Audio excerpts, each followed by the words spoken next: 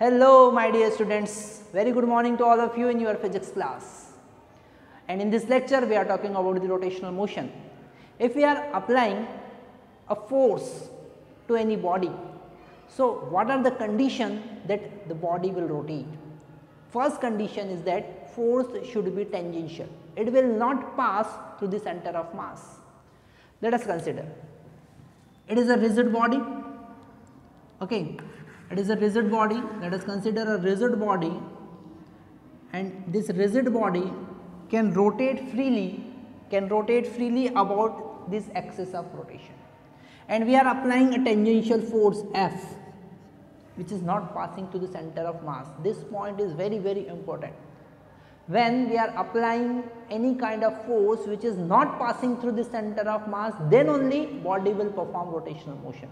Okay, so this force is not passing to the center of mass and this body can freely rotate about the axis passing to the center of mass. It is the radial distance r. It is the radial distance r. Okay. So the torque, if we talk about the torque, it is equal to r into F into sine theta, and in this case we are taking theta is equal to 90 degree. In rotational motion, how we can find angular acceleration? So let us see, the torque is equal to Rf sin theta, and theta in this case is 90 degree. So tau is equal to R into F, which is equal to I into alpha. I is the moment of inertia and alpha is the angular acceleration. So this relation is very important. This relation is this r is the perpendicular distance we can write. This relation is very important whenever we want to find alpha.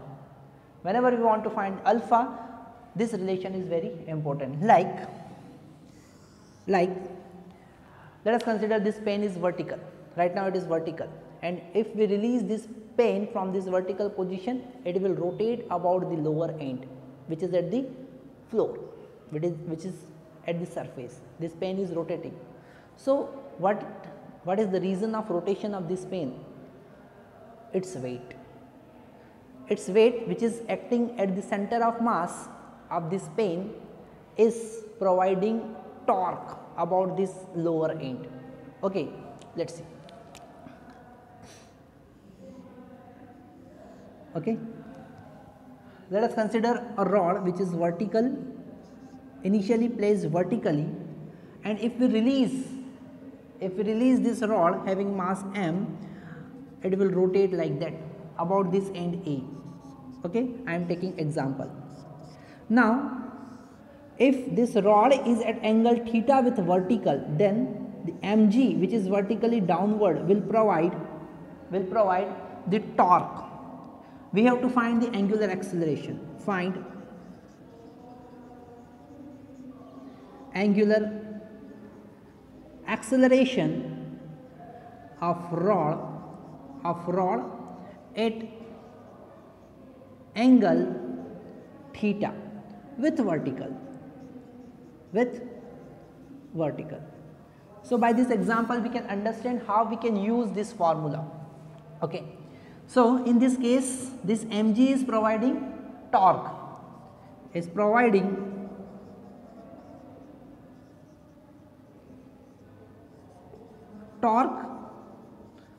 about end A. So what is the perpendicular distance of this mg from this end A? Since this total length is L, it is the center of mass, so this length will be L by 2 and this angle should be theta.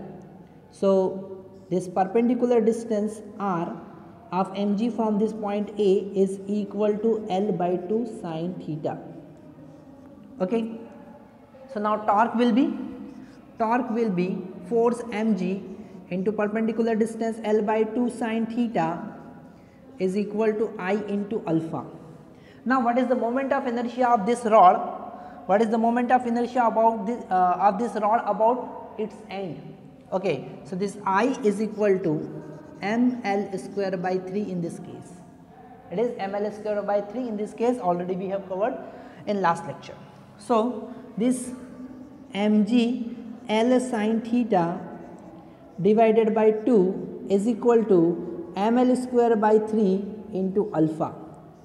Okay, m will cancel out, one L also cancel out, and alpha is equal to 3 by 2 g by L sin theta.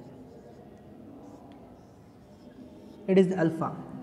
So by this concept we can easily understand how we can find angular acceleration of rotating bodies. Okay, so to find the rotational the angular acceleration we can use this expression. Very important concept. If we are understanding this concept we can understand so many kind of rotational motion. Okay, first we have to find the force which is responsible for the torque. Okay, since all forces are not responsible for the torque, force which is tangential, okay, which is not passing to the center of mass, are responsible for the center of mass. And for the rotation, any kind of force we apply on any body, then it may be possible body will rotate. Okay, so we are taking some example like what we are doing by some support, some kind of support, we are hanging a rod horizontally using two strings. Okay, horizontally using two strings. Now if one string is cut, then this rod will rotate about this end A. If we are cutting this string which is connected to the B, this rod will rotate about this end A. Now we have to find the angular acceleration of rod when this string is cut, just after cutting the string. So find angular acceleration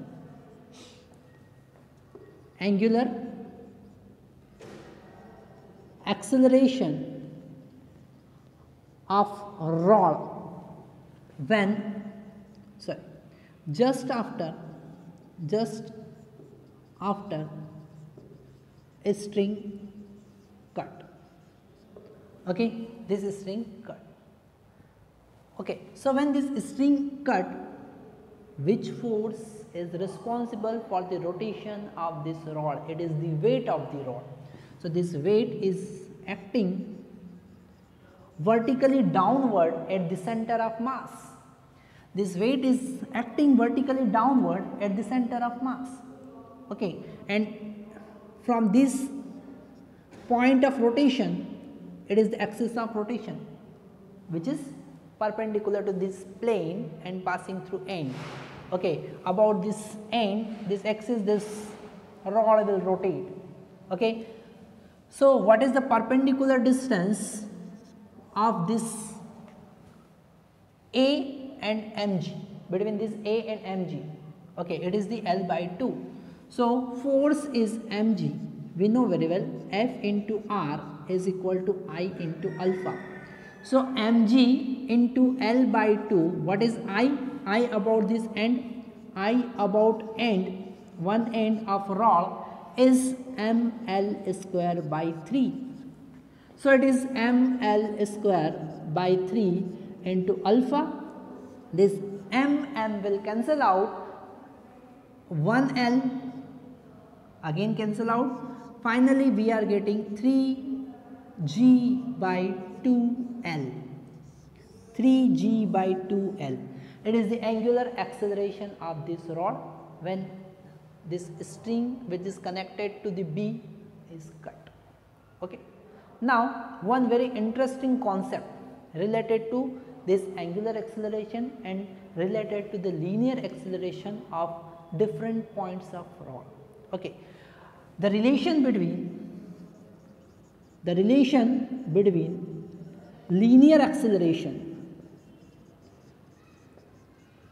linear acceleration and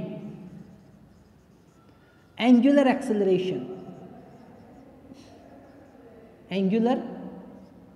acceleration. What is the relation? It is angular acceleration vector is equal to alpha vector cross r vector. Okay. This concept we have covered in our circular motion. The linear acceleration of the particle is the cross product of angular acceleration and radial vector. Okay. Now, if r with theta is 90 degree, so what we can write? Alpha into r. Acceleration A is equal to alpha into r. Okay. And if this rod is rotating, then angular acceleration of each point is equal, is same for the rod, total rod, but the linear acceleration having different distance. For this point A, the radial distance is L. For this point center of mass C, the radial distance is L by 2. So, if we are talking about the acceleration of point B, it is the alpha into radial distance of B.